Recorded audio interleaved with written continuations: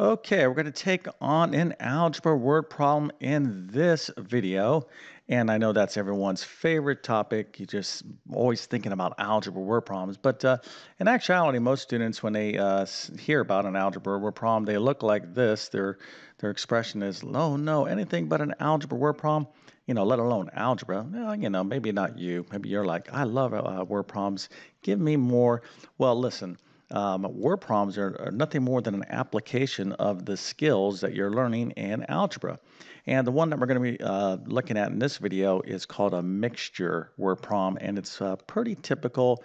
If you are new to my YouTube channel, hopefully you consider subscribing, but I do many videos on algebra word problems, different type of word problems, but if you understand one type of word problem, like a mixture problem, then you'll have a good idea to do all mixture problems. And it's in algebra, you kind of have like the classic type of word problems that you see all the time. So like motion or rate and distance problems, they're very, very common. So if you know how to do one, you have a pretty good understanding to do other types of problems in this particular category. Number problems are pretty common. There's a lot of different types of problem. Well, not a lot, maybe like just a handful are the most common type of algebra word problems. But this particular one here, mixture word problem, is one of those kind of classic type of category of algebra problems that are pretty common. Okay, so hopefully I'm being clear here, because if you understand this mixture word problem, then you should be able to handle other mixture word problems. I guess maybe that's the point I am trying to make, but we're obviously going to get into this, and I'm going to go over kind of a general procedure that you want to be thinking about anytime you encounter an algebra word problem, so we don't have this situation. We are like, okay, you're basically determined. You're like, yeah, I'm gonna solve this word problem. I know exactly what to do. And of course, we're going to get into solving this particular one here in just one second. But first, let me quickly introduce myself. My name is John. I'm the founder of TabletClass Math. I'm also a middle and high school math teacher, and over several years, I've constructed what I like to believe is one of the best online math help programs there is. Of course, I'll let you be the judge of that. You can check out my math help program by following the link in the description of this video. But basically, I have 100 plus different math courses ranging from pre-algebra, algebra 1, geometry, algebra 2. I'm going to be launching pre-calculus here very shortly. I'm really excited about that. But I have a lot of courses in the area of test preparation. So if you're studying for the GED, SAT, ACT, GRE, GMAT, ASVAB, maybe a teacher certification exam, the Accuplacer, ALEX, CLEP exam, nursing entrance exam, there's a ton of exams out there that people have to take that are very important in terms of the goals they're trying to reach. And these exams have a pretty good amount of math on them. If you don't do well in the math section, you don't do well on the exam. So we don't want that to happen. So just go to my website. You can check out my full course catalog. I should have your exam that you're studying for. If I do not, go ahead and drop me a line and I will help you out the best I can. I also do a lot with independent learners like homeschoolers. So if you homeschool, I have a great homeschool learning program. And then obviously I help those of you that are having a tough time in their current math courses. But the one thing that I cannot do for you that if you're really serious about uh, being great in math or doing well in mathematics, and that is this: you got to take great math notes. Okay, so over decades of teaching mathematics, one thing is apparent to me that those students who really do have great notes, really been concentrating, writing things down, paying attention, well, guess what? It's kind of obvious or common sense that these people always do well on their tests and their grades. And then the reverse is true. Those students are like, yeah, I don't need to take notes, or I take notes once a month, or my best friend in my math class, they take notes for me because I like to, look at my cell phone, do my homework for my other class, and I got to catch up talking to my best friend in class. Listen, I get it. I was a student once, and I made all these mistakes except for the cell phone because I went to school in the 1980s. But, believe me, we were completely distracted back then as well. And that's the thing. You got to eliminate distractions. You got to focus. Focus is the key to learning. And if you're trying to learn math, You got to learn how to focus. Okay, so work on your note taking. But in the meantime, you need something to study from. So I offer detailed, comprehensive math notes to include pre-algebra, algebra 1, geometry, algebra 2, and trigonometry. You can find the links to those notes in the description of this video. All right, let's check out this word problem, and I'm going to walk you through it step by step. But first, let's quickly read it. Okay, so it says how many ounces of 5% hydrochloric acid and 20% of hydrochloric acid must be combined. Okay, we're going to create some sort of mixture to get 10 ounces of a solution that is 12.5% of hydrochloric acid. All right, so this is the problem we're going to tackle. But before we get into the specifics of this problem, let's just review in general any algebra word problem. Okay, so what's the first thing you want to do? Well, you want to read the problem.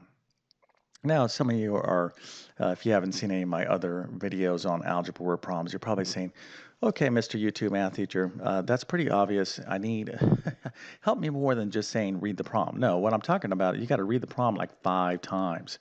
You just can't read the problem once and then do the problem. So you got to already be prepared to be like, I got to read the problem.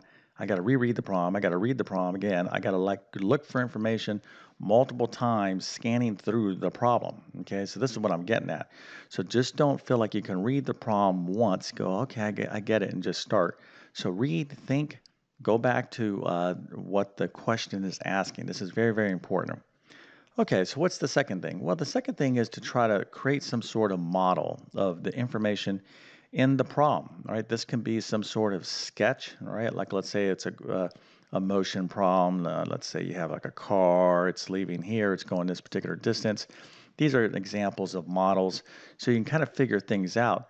Other examples are creating tables. Okay, these are excellent as well. As a matter of fact, we're going to be using a table in this particular problem. And so anything that helps organize information so you can kind of see the solution, all right? And now, once you have some sort of model there, and this could be different for different students, all right? There's not just one way of modeling, but it's just a way to organize visually, okay, or graphically, the information in the problem. Now, the next thing you want to do is to assign your variable or variables, depending on the kind of problem. So in other words, we're going to say, okay, we're going to let x is equal to something. All right, now it might be x or might be y as well, or z. It all depends on the type of problem, but we have to, we are talking about algebra here, so there's going to be variables involved. So we want to assign some variables, and this model that you're creating is going to help you determine, okay, what's going on, and obviously as you read the problem, it's going to help you identify what your variables should be equal to, okay, what they should represent. All right, so the next thing you want to do is you want to build yourself an equation. All right, we are talking about algebra. So we do have some variables, but we're going to have to end up solving for these variables. And the only way we're going to be able to do that is to build an equation. Now, how do we build an equation? Well, we go back to this model. We look for relationships that we can equate, okay, and build some sort of equation or equations so we can actually solve for these variables. And then that would be the next step. Once we build the equation, we'll actually do the algebra and solve the equation. Now, a lot of students think that once they're done solving the equation, they're done. They're like, okay, I'm done with the problem. Da, da, da, da, da. No, you got to do this last step, and actually, again, you got to read the problem again and make sure you answer the specific question, because oftentimes when you solve your equation over here, you may have to take an additional step to answer the specific question in the problem. So, double and triple check. That's why I say you got to read the problem, carefully multiple times during the course of this. But this is a good general guideline for you to handle these algebra word problems. And again, if you have the skills, solving equations and everything else, then you should be able to end up with a nice little happy face at the end of these problems. Now, if you think you're like, okay, I think I could do this. If you want to give this problem a try, I'll scroll up here and you can kind of go over this procedure, pause the video, and maybe give this thing a whirl. Okay, I think that's the best way to approach my videos or any problem. Before you see the solution, give it a shot, see what you know or don't know. Okay. All right, with that being said, let's get into the solution. All right, so what's going on again, right? Well, so let's just, again, we're reading it. So we're saying how many ounces we got of we got a 5% hydrochloric acid. All right, that's like one container. And we have 20% of hydrochloric acid. So think about it. So you got like two solutions here, right? Here's like the 5%, and we got the 20%. And we don't know how many ounces though, but we want to combine these two together, right? To give us 10 ounces of a 12.5 percent solution. Okay, now what it means to have 5% means like here, that 5% of this little jar, for example, would be hydrochloric acid. That's what that is talking about. And over here, 20% of this one. So we're talking about combining two, jars, if you will. Think of it, visually that way. When we combine these, we want to get one that's obviously the 5%. Is going to become stronger if you add 20% to it. And if you add 5% to the 20%, that's going to dilute that down. So we should be able to get a 12.5% solution of hydrochloric acid. But, how much of these two things must me, I can't even speak here, must we add? There you go. See, we slow things down. I can get the words out. All right, but so let's go ahead and read the question again one more time, just to make sure, in fact, that this is the scenario. Okay, so how many ounces of 5% hydrochloric acid and 20% hydrochloric acid must be combined to get 10 ounces of a solution that is 12.5% hydrochloric acid? So when we combine these two guys together, what we're looking for is a final little jar here of 10 ounces, okay, at 12.5% hydrochloric acid. All right, this is what we're going for. Now, I know this is 5%, this one, okay, and I know this is 20%, but I don't have the ounces. I don't know how many ounces. That's what the question is asking, right? How many ounces of this one and how many ounces of this one? So we're talking about two different variables, two different unknowns, okay? I'm trying to find the ounces of the 5% and how many ounces of the 20%. So we're going to need two variables here.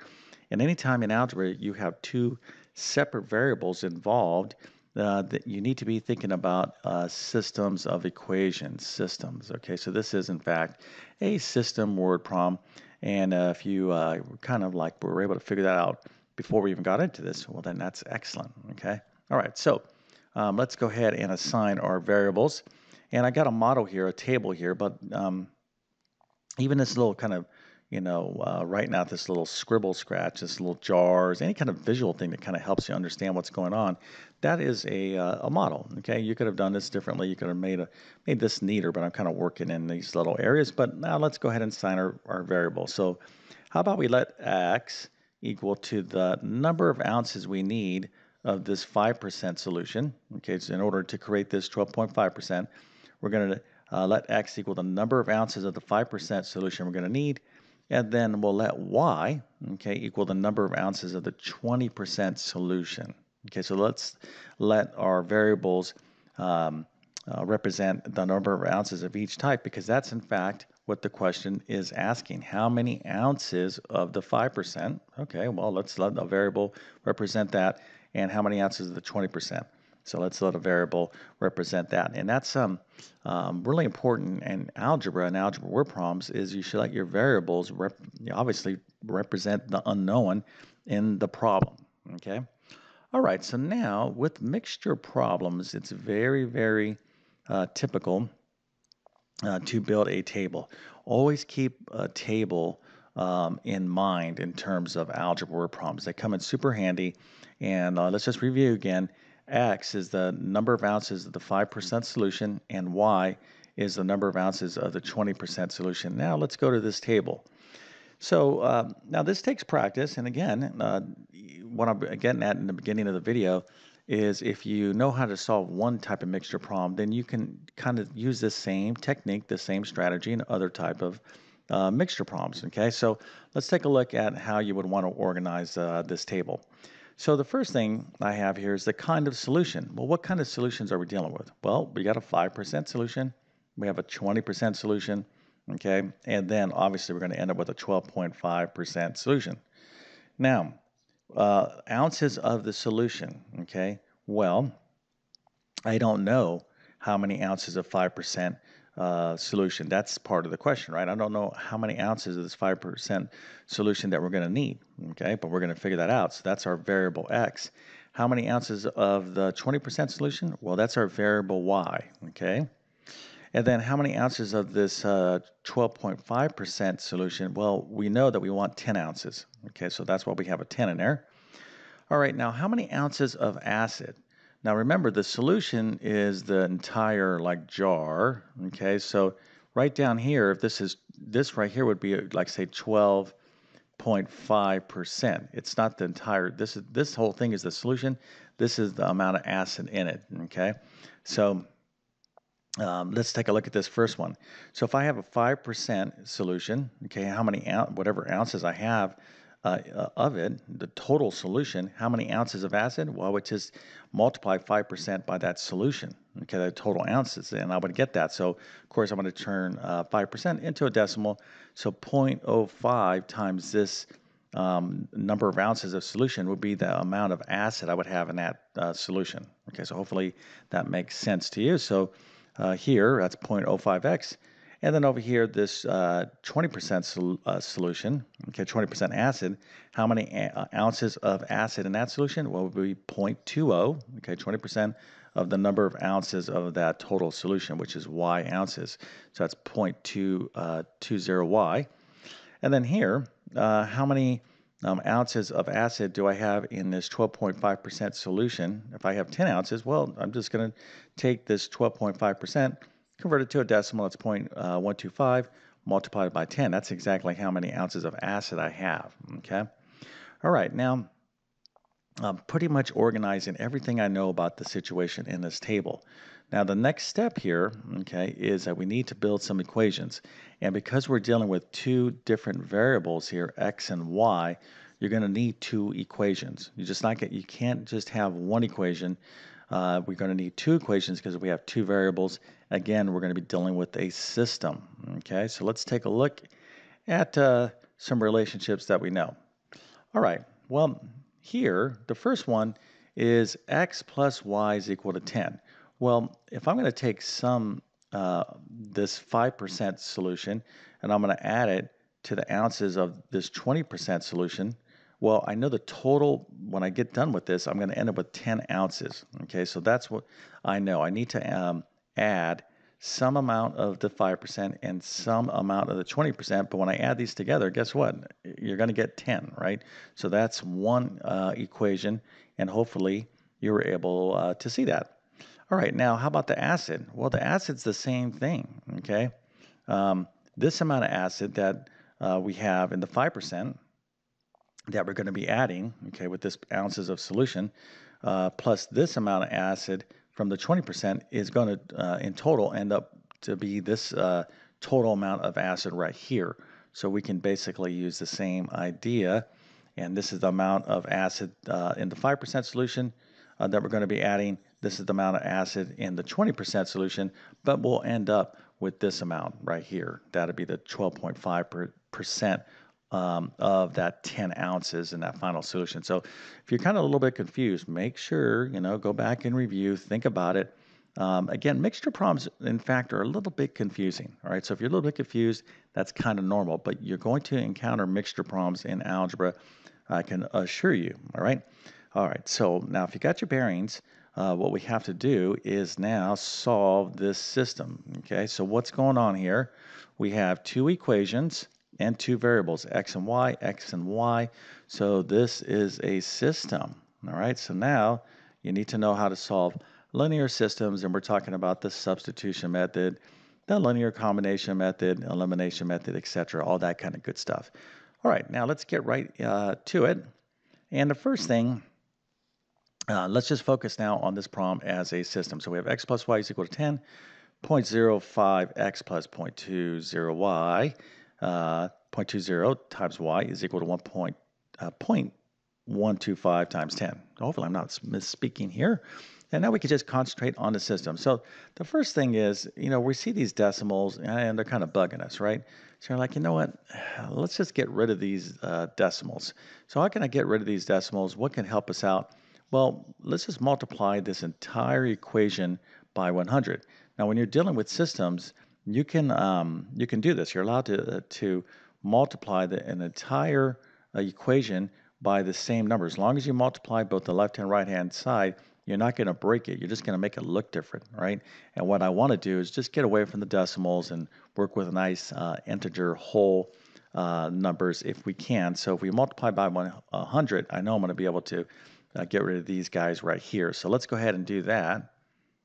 We're just making this problem easier, right? You could use the decimals and work with them, but try to work smarter and not harder. All right, so this is the consequences of multiplying by 100. When I multiply this line in the system or that particular equation by 100, you get this, okay?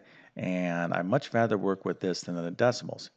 Okay, so at this point, you have your choices, whether you want to use the substitution method or the elimination method. In other words, you could solve for x or y. And, for those of you that want to just kind of practice your systems right now and want to try a different technique than what I'm doing, then that's perfectly fine. Actually, I encourage you to do that. So here, what I'm going to do is I'm going to use the elimination and combination method. Now, if you're struggling with any of this stuff, just check out my videos in my algebra playlist on systems. I cover systems pretty thoroughly, but if you really want to master this, you definitely, I would suggest like my Algebra 1 course and really get into this stuff pretty deeply. Okay, so I'm going to multiply this top equation by a -5 because if I can get a -5 right here, okay, then I can eliminate these x variables. Again, I don't want to digress too much and turn this into a whole lesson on systems. Okay, make sure you know how to solve systems. So, but I am kind of explaining this. So I want a -5 right there. So I'm going to multiply this entire top equation by -5. And again, I could do that, but I got to multiply everything by -5. So what does that look like? Okay, well, I'll end up with a -5x there, a -5y there, and then this 10 turns into -50. Now, I can go ahead and do this elimination or combination method. I'm going to add down in a column manner, and when I do that, these guys go away, and that's exactly what I wanted, okay? And -5 plus 20y, positive 20y, is 15y, and -50 plus 125 is 75, and now I could solve for a y by dividing both sides of the equation by 15, and I get y is equal to 5. Okay, so we're almost there, and now I need to go get x, right? So I have y, so we have two variables. So we can use any equation that we had in the system, okay? So I'll use this one, x plus y is equal to 10 to solve for x. Now that I know that y is equal to 5, I could just replace this y with this 5, okay, to solve for x. And that's what I'm going to do right here. So I have x plus 5 is equal to 10. And of course, when you solve that nice, lovely equation, you get x is equal to 5.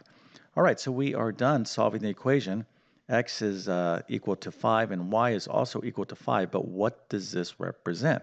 Well, remember, x and y represented the amount of solution, the ounces of solution that we need to make this 12.5% acid solution at 10 ounces. So effectively, we're going to need 5 ounces of the 5% solution combined with 5 ounces, right? This is our x and y of the 20% solution.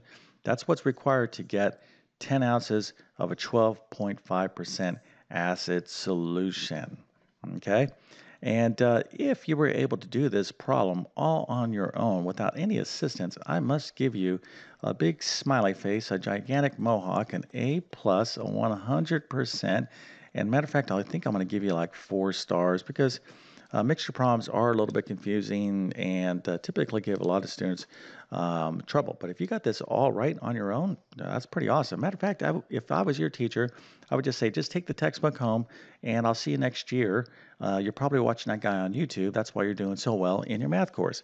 But listen, in all seriousness, no, in all seriousness, if you did, get this right, that's very, very good. But listen, algebra word problems is just, they're part of algebra. Okay, so don't shy away from them. You got to embrace them. Okay, and the way you embrace them is by practicing this stuff. All right, there's no other way to learn anything other than actually, doing the work and practicing. So I would encourage you to practice more word problems. If you go into my pre-algebra and algebra playlist on my YouTube channel, you'll find several other videos, other word problem videos that I really highly encourage you to check out. Okay, if you want to get better at algebra word problems. But hopefully, this particular video you found interesting and helpful. And if that's the case, please consider this smashing that like button. That helps me out. And again, if you're not a subscriber to my channel, please consider subscribing. Been on YouTube for a long time. Have over 1,000 videos on my channel. My goal, my mission, what I strive for is to try to make math clear and understandable. Nobody should be failing math these days, but you got to do your part. You got to work hard, take notes, talk to your math teacher. Take that initiative. But if you need more help outside of your class, well then please, watch, if you like my teaching style, check out all my videos, watch other people's videos. But if you want my best math help, you'll always find that in my math help program. Okay, so with that being said, I definitely wish you all the best in your mathematics adventures. Thank you for your time and have a great day.